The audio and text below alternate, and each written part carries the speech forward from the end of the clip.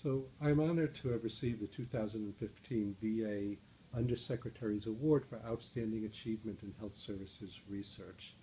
This really recognizes a lifetime of work doing research intended to enhance medical care for veterans. Much of my work has focused on improving quality of care, particularly in ambulatory and long-term care settings. Some of the work has been dealing with hypertension care and understanding why we're not doing a better job. I've also done a lot of work looking at nursing homes and how they can improve quality of care. So this work has been done at the Bedford VA Hospital.